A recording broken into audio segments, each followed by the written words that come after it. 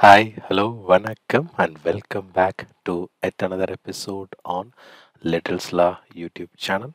So today in this video, we are going to see about what are the changes in the version 5.6. Yes, JMeter has come up with their latest version, the 5.6, and many of the issues were fixed during in this change. For example, in the thread groups, and we have a lot of updates in the samplers and the test script recorder, and then again apart from this we have a lot of other general updates, and then there are many non-functional changes to the JMeter, and then some of the changes in the HTTP samplers and the test script recorder, and then with other samplers, and then the listeners, the timer assertions, the report dashboard, the documentation, and general.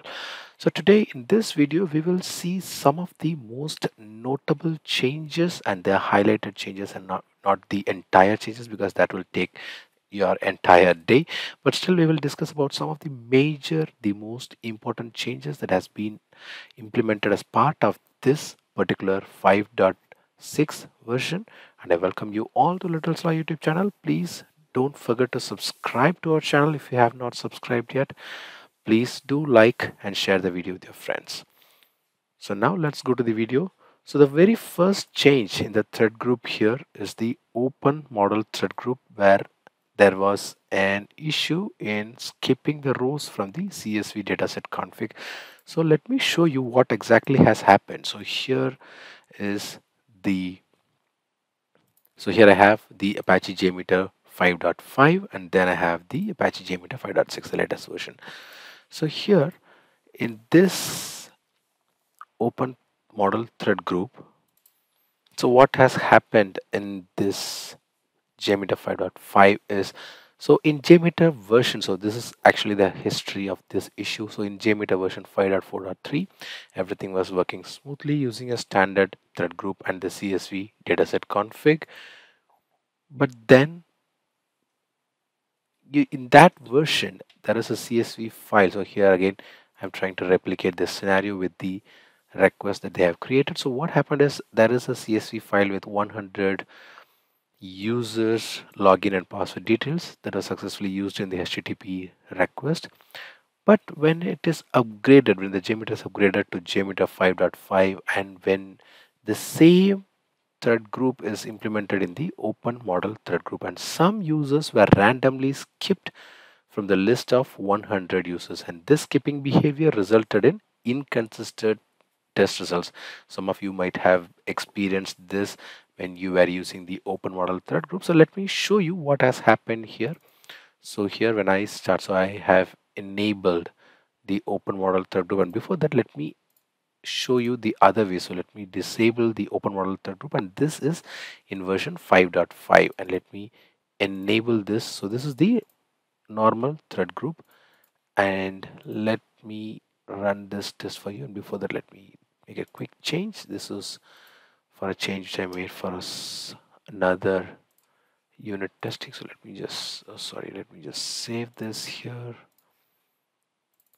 5.5. So I have this CSV file. So here I have the username and password. The same way, let me even make the change for 5.6 as well. So yes, I have this set here. So what I'm going to do now is let me run the thread group, the normal thread group in Apache JMeter version 5.5, and let's go to the summary report and see what's happening here.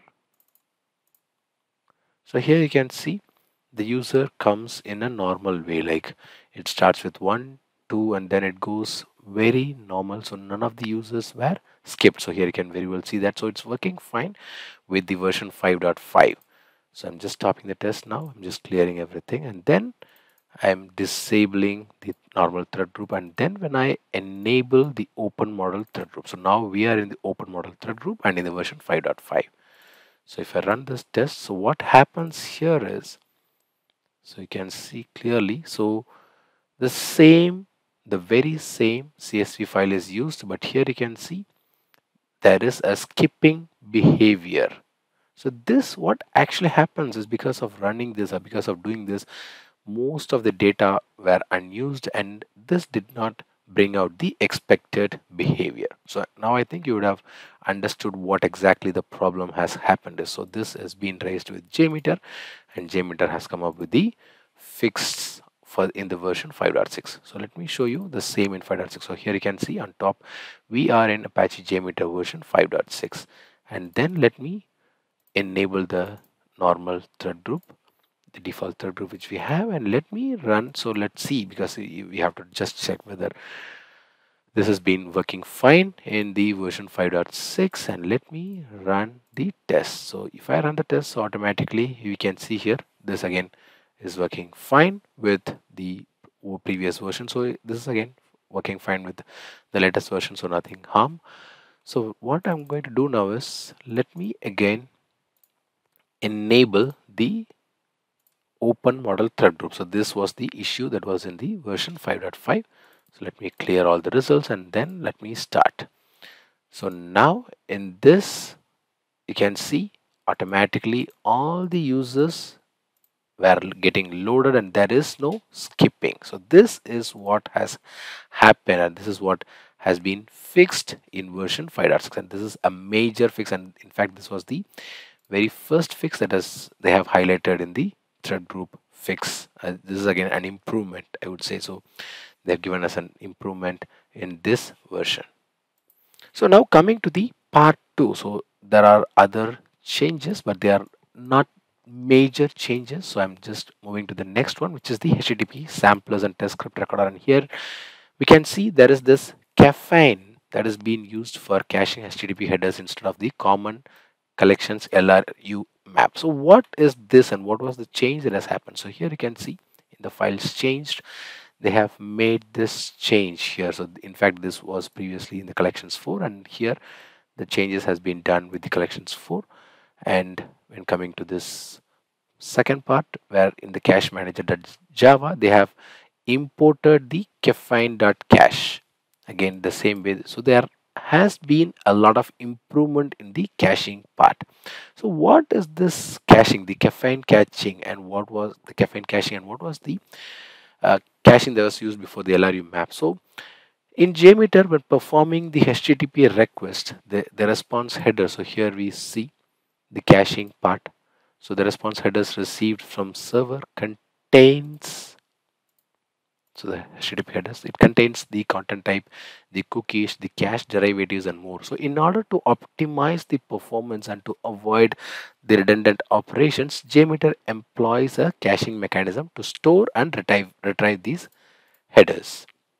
So previously JMeter utilized the commons collection for libraries LRU map. So what is this LRU map? So the LRU map is again abbreviated or expanded as least recently used map, which implements for caching the HTTP headers. And this LRU map is a data structure that keeps track of the most recently accessed items and discards the least recently used ones when the cache reaches its capacity. So however, as part of the improvement, JMeter has transitioned from, so here we can see it has transitioned from the previous LRU map to the caffeine. So what is the advantage? So JMeter, what is the benefit that JMeter gets? So it benefits from its advanced features such as automatic cache eviction strategies, by the concurrency support, by improving the memory management and the optimizing of performance. And this transition in fact aims to enhance the overall caching functionality within JMeter. So what is the end result? So this results in improving the performance and reliability during the HTTP request execution. So overall, in summary, there is an improvement in JMeter involving replacing the previous commons collections for LRU map library with the caffeine for caching the HTTP headers. And this change will bring advantages. So what is advantage? So this will be bringing better performance, enhanced concurrency, and improved memory management to JMeter's caching mechanism. So I would request you to use this caching mechanism and just comment your findings in the comment of this video, and that will be helpful for everyone who is using JMeter. So thanks very much for that in advance. Thanks. So let's check the next improvement. So the next change that we will see here is the fetching resources referenced in link rel is equal to preload element. So what exactly is this change is talking about? So in web development, the link preload element is used to give a hint to the browser that certain resources, for example, some scripts or style sheets or fonts or images, so that should be loaded in advance even before they are required by the page, and this allows the browser to prioritize and fetch critical resources early by improving the page loading performance. So we can easily understand what exactly is this change is trying to bring to the JMeter. So here you can see the changes here that's been made for the JMeter. So in the earlier versions of JMeter, when executing HTTP requests, JMeter did not automatically handle the fetching of resources referenced in link rel preload. So in fact, this is been added in the latest code. However, in the mentioned change, JMeter has been enhanced to support this functionality. So with this improvement, when JMeter encounters link rel is equal to preload, the elements in the HTML response, so it can automatically fetch the reference resources during the test execution. And in fact, this ensures that the resources specified for preloading are fetched and available, simulating the behavior of modern browsers that proactively fetch such resources. And by including this line or this feature, JMeter provides a more realistic simulation of the browser behavior during performance testing, and it allows for a more accurate assessment of the page loading performance and the impact of resource preloading on overall user experience. So to leverage this change, we can create a test plan that includes a HTTP request to the web application or website, and JMeter will automatically handle the fetching of resources specified again in this preload, which is present in the HTML responses, and this enables us to measure and analyze the performance impact of resource preloading on our application under test. So again, I would request just try with this latest version and comment your experience on it. So let's now move on to the next change. So let me now show you the next improvement or the fix in the latest version, which is the allowing more templates to the format sampler names in the recorder. So I'll just show you what has been changed in both the versions. So here you can see the new variables are updated while recording. So here we have the version 5.5. So what happened here is, let me just show you what has happened here. So let me open a template, a recording, just the recording, and I'm clicking on create, and here I've got the new template here. Let me enable it, and I'm trying to record a website. So I'm just trying to record a script, and let me show you. So here let me start the recording.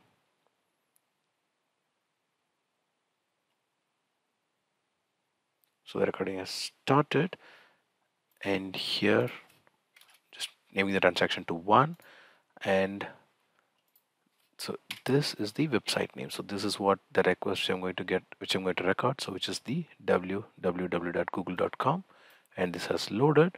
So if I come back to the JMeter tool, so here you can see the protocol is not recorded, which is the HTTP or HTTPS, whatever it is. But here, if I'm going to the JMeter 5.6, so let me just show you again here what has happened. So what was the change? So here, let me again create the recording template. And then let me enable the scripting. And then if I start the recording here, again, it's going to be the same, exact same steps which we did in 5.2. So let me start the recording, and I'm naming the transaction as 01. So there are no 01 so far in the script. And if I go to the browser, the exact same request, which is the www.google.com, and it has been loaded. So if I come back to the 5.6, so here you can see the protocol, which is the HTTP that has been saved. And this is in fact the major difference. And in fact, you can see this, you can, anyways, you're going to just use 5.6 again. So now, so you'll understand how it has been improved. So this has become this has brought in the protocol. This has brought in major changes in the samplers. And then the next change, so let me just, I'll just show you this one change. So adding keystroke for start no timers, which is like entering the control shift N. So for example, this is in 5.5. So if I press, so just see here, so if I press control shift N, the starting of the, or the running of the test is not started. But when I come to the 5.6, and if I press just control shift and N, so automatically this will start the test. So if I click on overwrite existing files, automatically you can see the test has started. So this was the change that was made with this add keystroke. So anytime when you wanted to start your test with no timers, you can just press control shift and this is the another improvement that has been brought to the new version, the 5.6. So there were various other changes in 5.6, the major version. So we will see them one by one in our upcoming video. So please don't forget to subscribe to our channel and like, share, and don't forget to update, or don't forget to tell in the comments how did 5.6 is working for you, and how happy are you to use the 5.6, and how do you feel with the JMeter version 5.6. So until I meet you in another interesting video, it's bye bye from Vasan Shanmugam and Little Slaw.